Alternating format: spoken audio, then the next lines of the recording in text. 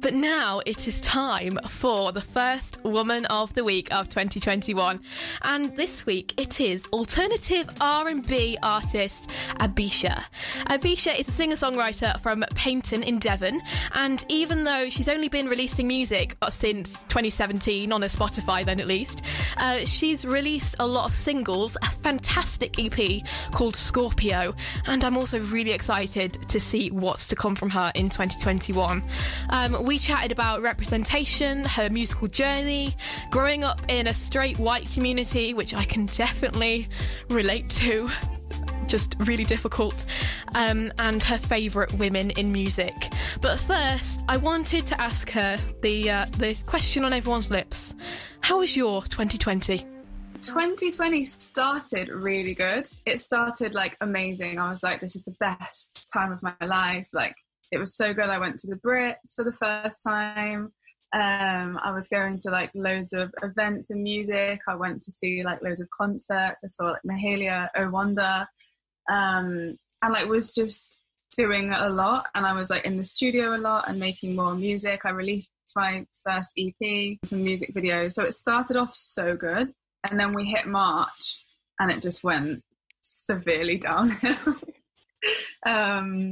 And at the beginning, I stayed quite positive just because I think we didn't know how bad it was going to be. And I was writing from home. I tried to pick up my guitar, which I haven't played in ages, and learn some new strumming patterns and try and do some covers.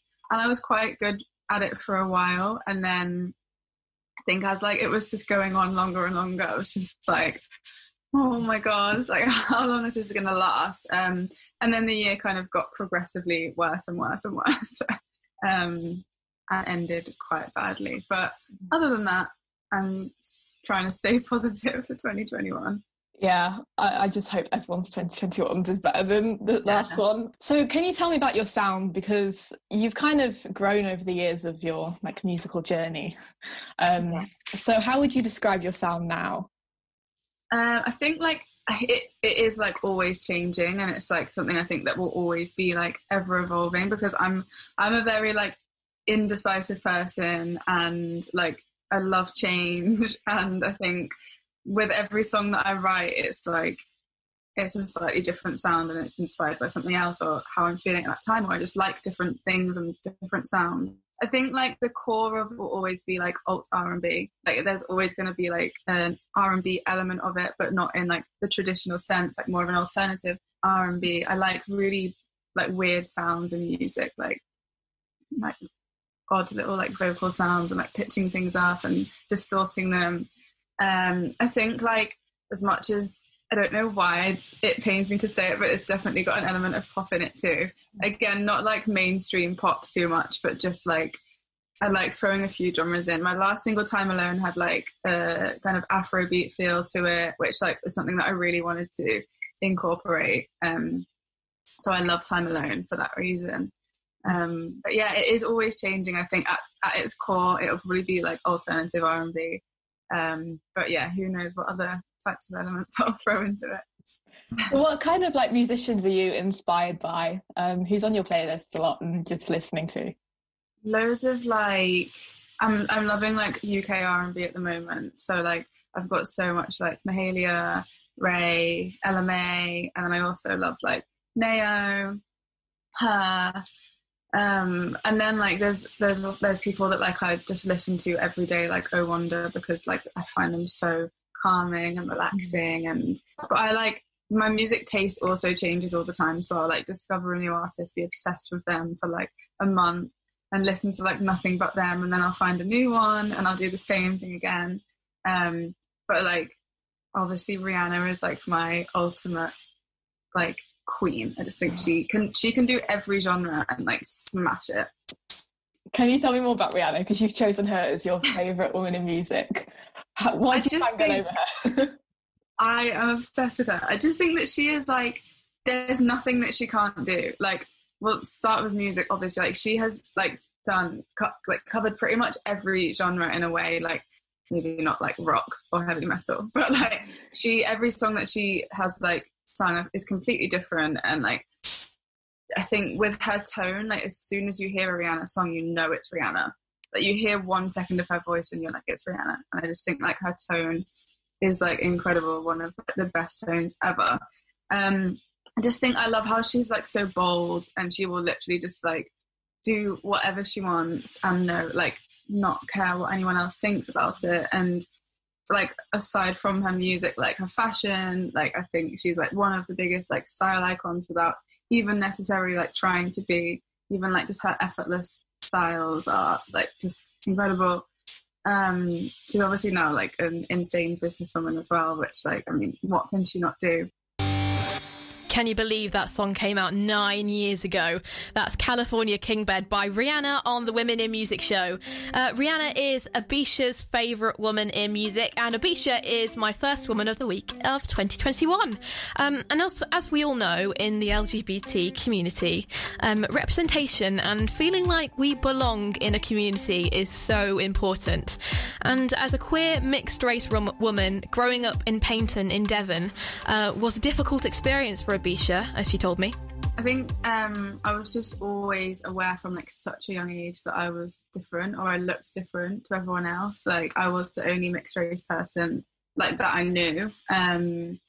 So I did dancing from a young age. So like my mum put me in dance classes to build my confidence because I was such a shy kid. And I think like that just made it even more apparent to me how different I was, because you're literally stood in front of a mirror with 20 other kids who look completely different to me. I just wanted to look like them. I wanted blonde hair, and like just hated that I had big curly hair and like brown skin, and just like it was made so obvious to me. And then like obviously not in a negative way, but the other kids would often be like, oh, let me touch your hair, it's so like squishy, and they'd like pull my curls down and ping them back up. And at the time it didn't upset me, it just made it even more apparent that like I was so different from them, and it made me feel like an alien. And then growing up, I think like getting a bit older, it was kind of just something that was always like reinforced in like not necessarily in a negative way, but it was something that like would be commented on or like made jokes about, or and within like my friendship groups it was something that like was kind of like a joke, or my nickname was like related to the color of my skin. And like it wasn't in a malicious way, it was just like the way that like we were as friends, but it reinforced it for me and made it more apparent, and was kind of a reminder that I was so different. It made me quite insecure in a way that like when I started to kind of like date, I would be like, why do they want to be with me and like not somebody who looks normal? Like they could be with that girl who like is white, and to me like it's so sad, but white was normal and I therefore wasn't normal. So it made me like lack a lot of confidence, and couldn't understand why someone would want to be with me and not somebody that looked normal. Did music help with that then, like growing up and having that representation, or did you find that representation just wasn't there in music either? I think like it helped subconsciously. I wasn't like particularly aware of it at the time or how like it had an impact on me, but I know that I was always drawn to artists who were mixed race or black, or that like I could kind of relate to in terms of how I looked. So when I was like 5, I was obsessed with Scary Spice, for example, and like wanted to dress like her, and like had Scary Spice outfits and stuff. And it's like so apparent now that like out of the five Spice Girls, like she was the one that I chose to like look up to, and obviously it was because she was the one that I thought that I looked like. And then the same as like I got a bit older, and my dad would send me like DVDs of kind of like R&B music, and there was like I discovered Alicia Keys and like Keisha Cole and like these other artists, which like I then was like, oh, this is really cool, there's artists that do look like me. And then I think as I got a bit older, again, like Rihanna was somebody that like I chose to relate to, and I think because she was so successful, like it gave me kind of hope that I could also like achieve those things, like despite the fact that I thought I was so different. So how important is it for you now to like write about that in your music, and how do you relate those experiences like now to what you do as a job? I think it is really important to me, and it's hard, and I've not really found like the perfect way to do it yet. And I think that's something that like I'm starting to like dig deeper with my music now and get like a bit deeper with like what I'm writing about and like the meaning behind it. And I think like I've opened up a lot about like my sexuality in my music, and I've always wanted to like use female pronouns and like not make it kind of like, I don't want to not use pronouns at all, which is like something that I was told to do in the past, just so that like to avoid alienating like straight listeners, which is like crazy. But yeah, I've always been like really determined to like use female pronouns and not hide my sexuality in my music. And I think like with my experiences growing up, that's something that like I haven't found exactly how to put into music yet. But I think like the vulnerability and the like identity stuff that I've experienced are things that I've touched upon which do relate to it. And there's a song that I haven't released yet, which does touch upon like these experiences as well. So yeah, hopefully when that one comes out, that will be something that people can also relate to. I guess it's also quite therapeutic as well to like write about that. I wish I had that like songwriting talent to just put all of my feelings into something. Yeah, it's the best thing. It's like the best release ever. Like I've always written, and the process of like actually writing a song in the studio and like recording it and then listening back to it is like the ultimate like therapy for me. I just like, yeah, it's so good to like put it into a song and have kind of like gained something from it and like something positive from it. And like the experience, like no matter how bad it's been, like you've got this tiny piece of like you in the form of a song that like has been like the positive outcome from the situation, which is, yeah, really good. So what song would you like to pick first to play on Gorgeous FM?